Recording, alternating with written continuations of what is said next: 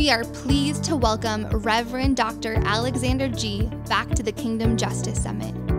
Dr. G serves as the lead pastor of Fountain of Life Church and is the founder and president of the Nehemiah Center for Urban Development. Dr. G has been a community influencer and cross-cultural team builder for over 3 decades. Dr. G was the 1994 recipient of the City of Madison's Dr. Martin Luther King Jr. Humanitarian Award. His op-ed piece in the Cap Times in 2013 positioned him as a renowned thought leader regarding strategic and cross-cultural relationships.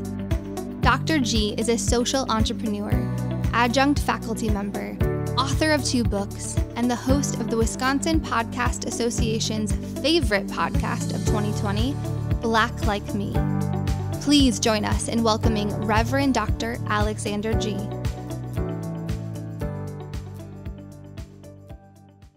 I want to talk to you about hope today, but before I do that, I want to frame it by telling a story, and it gives you some insight into my family. When I was a kid, I was not allowed to play with anyone who said my sister Laleta wasn't welcome. If I had new friends, they're new to the community, and they said, hey, come over, but your little sister can't come. If my sister went home and told my mom that I went someplace she couldn't go, I would be in trouble, painful trouble. And my mom had 2 reasons for doing this. One is that she didn't want to let people think that they could divide our family.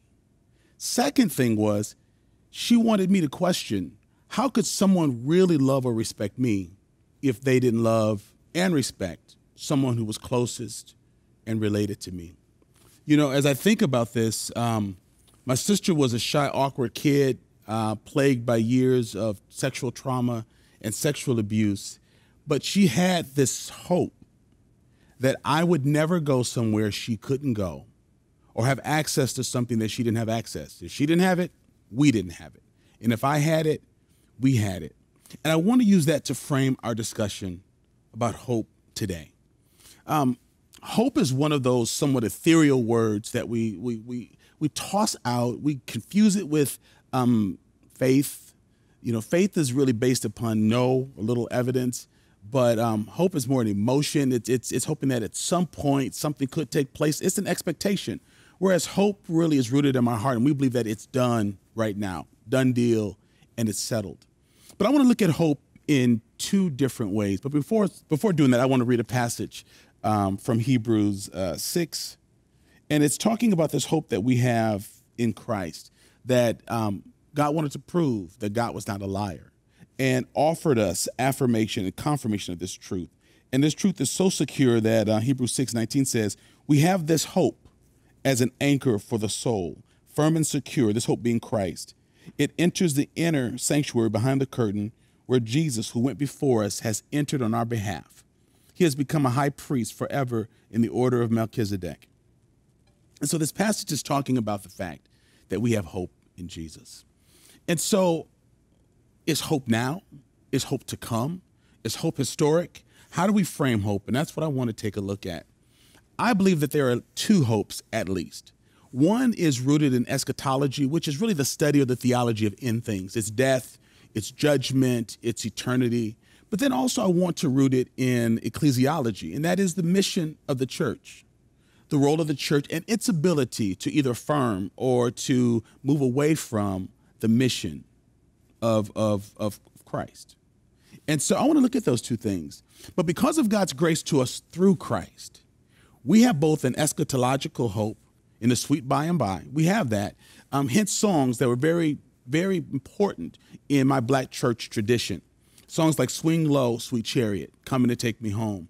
If you listen to older Black gospel, there was always the refrain of, I'm going to a place where I can sing and shout. If there was anybody Black in the room, they'd finish it for me.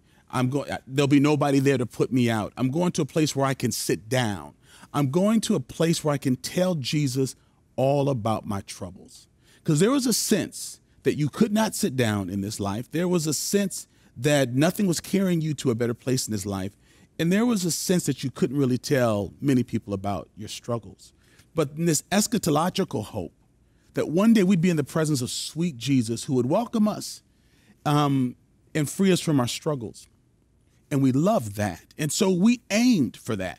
We tended to our work. We endured the hardship of everyday life because in the sweet by and by, Jesus was going to come or call and take us home.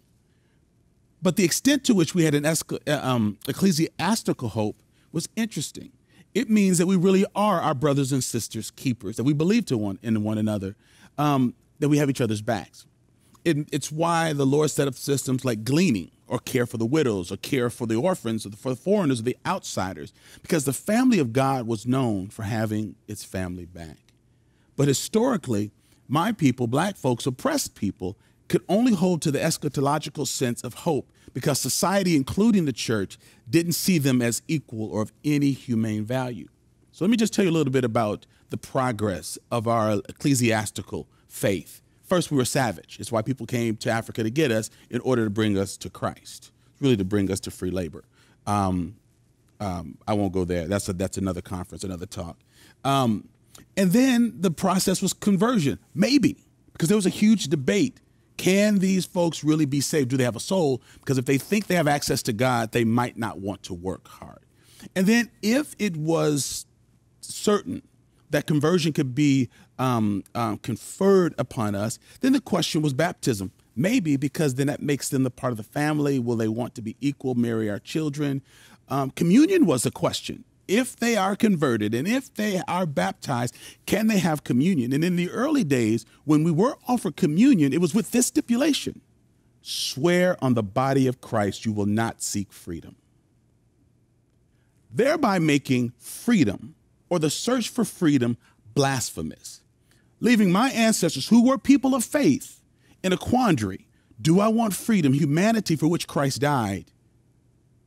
Or do I choose just to be a heretic and just choose eternal damnation? Are the two mutually exclusive? Can I be free and in Christ?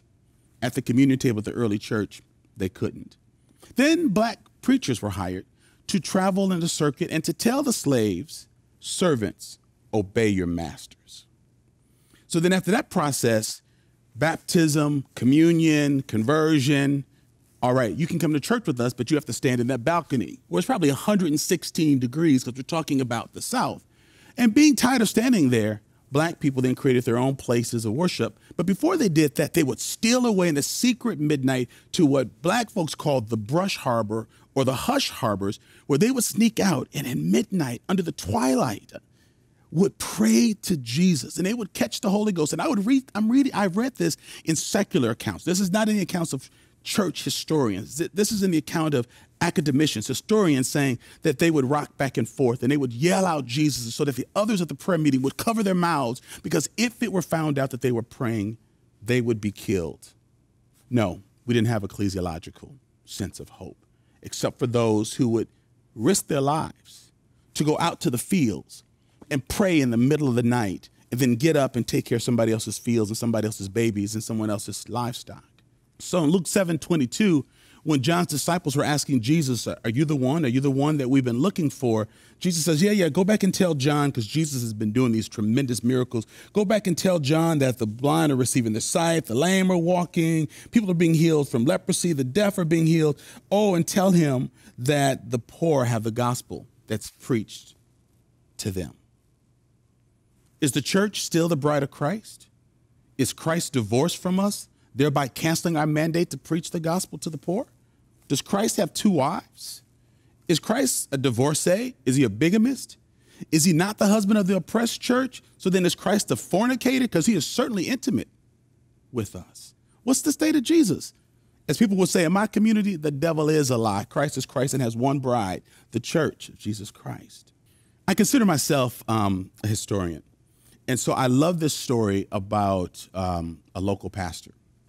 Years ago, this pastor suffered pushback after following God's heart to really reach out to unreached kids. This pastor said that God had given him a vision, and this was in the early 70s, to reach out to the black community and help black children come to faith.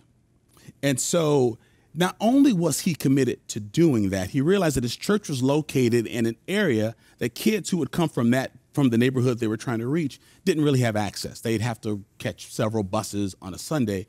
So he arranged to have what's called the Happy Bus, several of them, to go into the south side of Madison and not just show up and pick kids up like a weird cult, but he sent evangelists in on Saturdays to knock on the doors of the homes of black children and invite the parents, talk to the parents about Jesus and about faith, and invite them to come to their church. And if the parents were unwilling or uninterested in coming, they would then ask, well, can we pick your child up tomorrow? But every Saturday, they would evangelize the parents in order to make sure that the child was coming that Sunday. Well, there was all kinds of pushback on that process.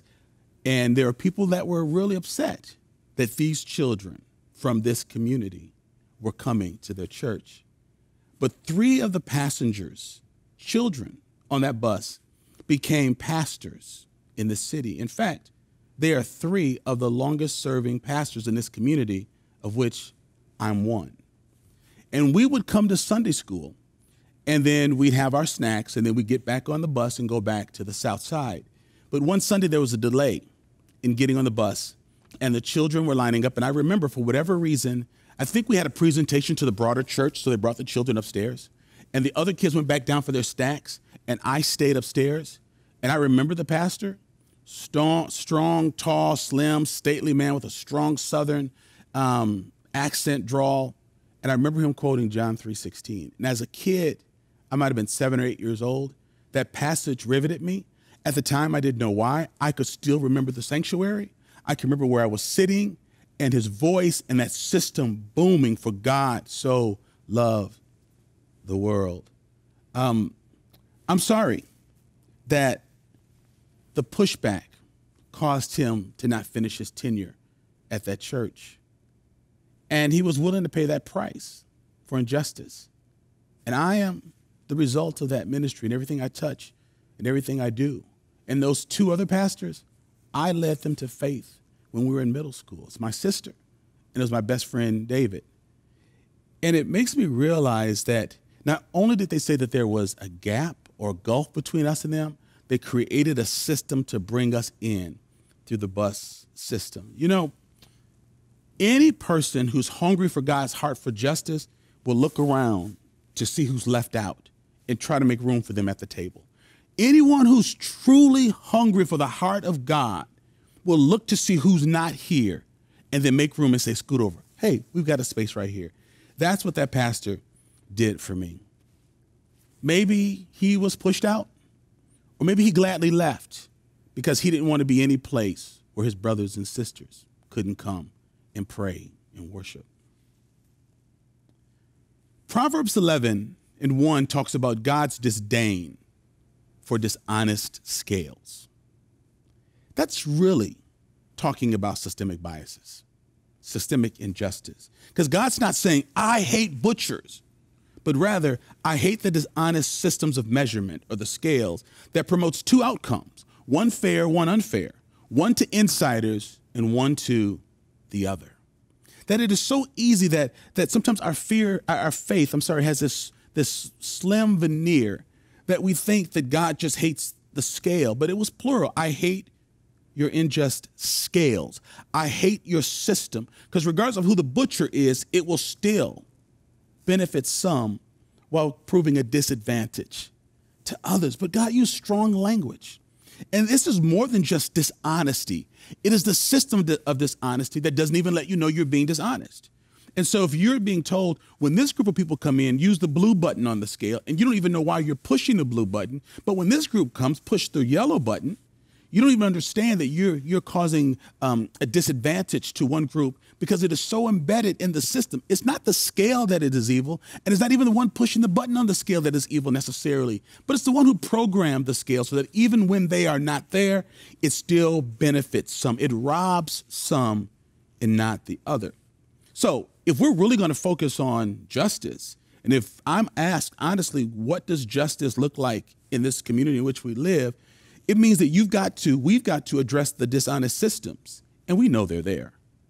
But if we fix them, it means equality for everyone. We might not really want that.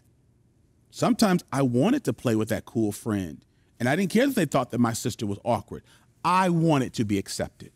And so sometimes I put my own interest in front of what was right, because because of how it benefited me. So if we're going to really face systems of injustice, it means that we've got to fix some things, and we might not get all of the benefits we used to give. If we're going to address dishonest systems, that means sometimes you might fix it with a new butcher. Sometimes you might fix it with a new scale, or sometimes you need a different market. You just need a whole new place to shop. In Acts chapter 6, when the Greek widows complained that they were being mistreated, and I'm assuming it's true because the apostles addressed it, they adjusted the scales. They didn't tell them, stop being victims. Get over it. Pull yourselves up by your bootstrap. Work hard like we did. You should have been born over here instead of way out there. You should have been closer to the temple. Rather than attacking them or calling them victims, they adjusted the system. It makes me wonder, didn't the apostles see this hypocrisy? Come on. I mean, didn't they realize that the Hellenistic widows weren't being served the same way? Did they have to wait for them to say ouch in order to fix something that was broken? Well, they said ouch, and they did fix it. And they brought leaders with Greek names to serve the Hellenist widows. The ugliness of a system is that it makes you blind when it's justice that should be blind. How do we become blind to injustice when fairness and justice should be blind? A new system was the result. New leaders were chosen to ensure that justice would take place. I want to come back to something I said just a moment ago. These women were not deemed as victims, nor the 7 leaders who were chosen to serve them. Some days I wonder, do we make it tough to make people speak up and speak out against injustice because we belittle them further, accuse them further by saying, if you can't make it in a system that was skewed against you in design, and now that you're going to acknowledge that it exists and you're going to say something about it and challenge those of us who benefit from it, well, we just think you're a victim. We just think you have issues. We just think you're weak-minded. Why don't you read your Bible more? Why don't you just work harder? The reason why God hates these balances that are dishonest, because it doesn't make any difference how hard you work. It doesn't make any difference whether you buy your meat, buy your lamb in the morning or at night or in the evening. The scale is still jilted. The system is still rigged. They fixed it, they addressed it, and then the church grew. God responded by growing the church and adding more to it. I don't think God allows a church to grow when people are truly stewing in victimization. And the last I read, Scripture speaks more to and against oppressors than it does the over-victimization of individuals, if we're just talking Scripture. We see in Scripture that God gave Peter a new scale also. The God of Israel had shown up to this Gentile named Cornelius and spoke through an angel and said, God has seen your good work, your alms, and God wants to bless you and your family. Well, then God of Israel appears to Peter, who walked with Christ, walked on the water, all this stuff, and said, Peter, got something I want you to do. And then he lets down this blanket and offers Peter this food. And Peter says, I ain't eating that. You know, I'm not putting that in my mouth. I'm a Hebrew's Hebrew. I'm not going to do this. And God says, you know, Peter, you've got a lot of nerve calling something unclean that I've called clean, that you have devalued something that I value. You know, our scales must be synchronized with heaven's estimation of people, groups, situations that folks find themselves in. And the church has got to be about finding ways to bring people in, dismantling the injustice. We're not called just to make sandwiches. We're called to fix the scales that slices the meat so that people can make better, fair, and more affordable sandwiches. That's the role of the church. So some days, no, I don't have an ecclesiological hope. And I'm not always sure that Jesus does either, as long as we continue to walk in our ways. You know, what's interesting to me is that this ecclesiological hope seems to be brimming and running rampant. And this is where I do have hope. So I don't want you to just back away and say, did this man just say he has no hope? But where my hope does seem to be rising is that there seems to be this communal hope in places where the church is persecuted, underground, otherwise oppressed, places around the world that we call third world, in slums, places I visited in Asia, in India, and even in the inner cities, places I visited and have had a chance to preach.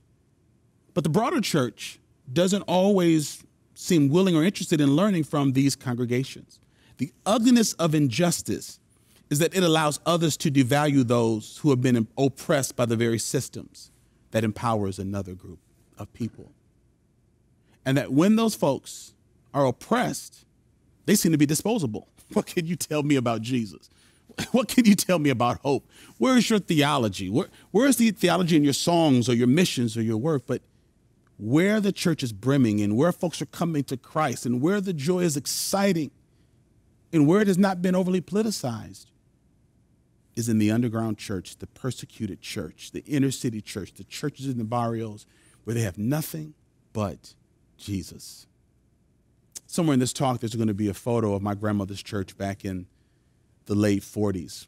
And my grandmother was a single mom, 4 children, never been married.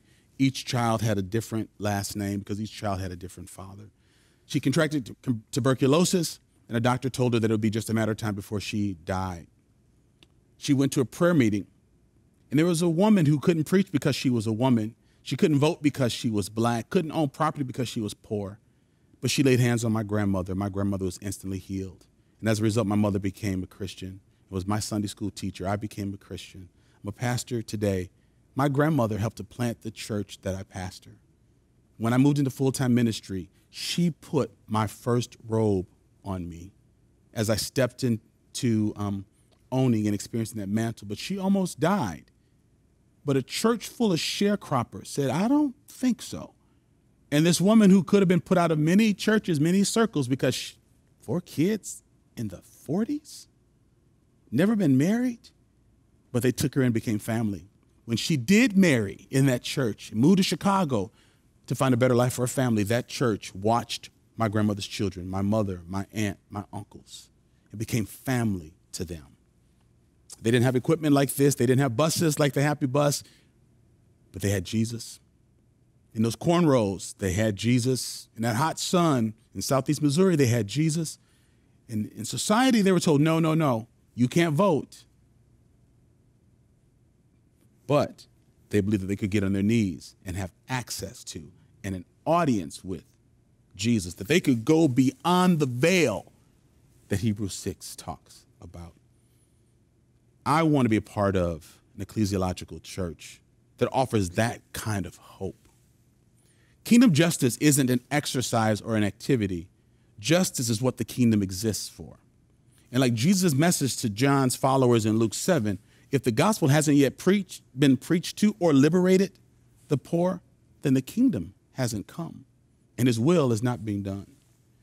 The ugliness of injustice is that those who profit from it and refuse to dismantle it only do so because they have forgotten or ignored the grace of God to them.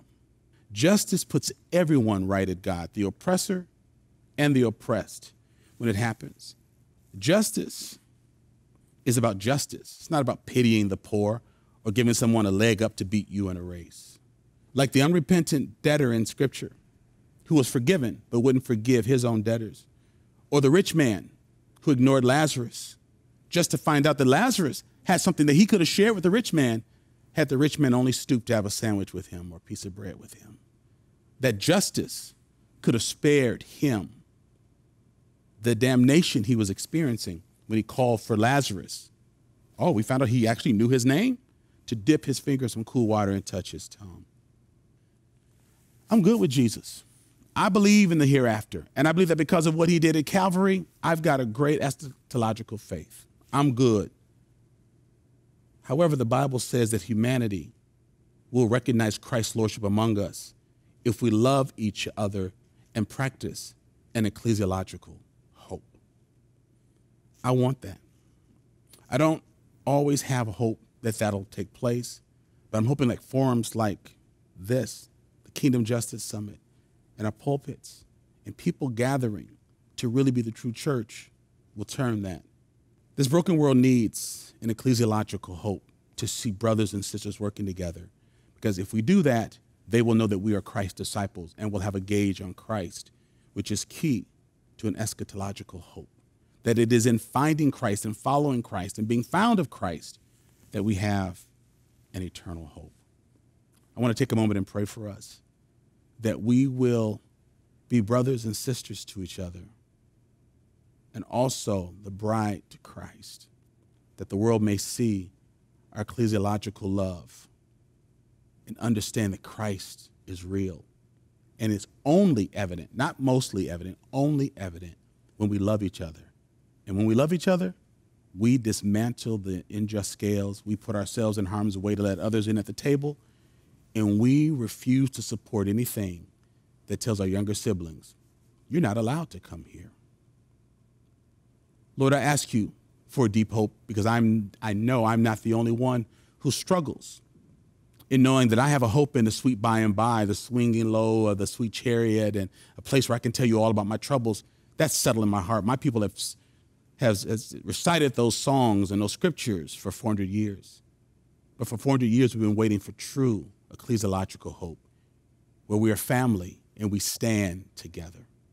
I pray that you would give us a revival, not only in this land, but in the world, that it is rooted in true hope and true love. Please, Lord, let your kingdom come quickly and let your will be done. Amen.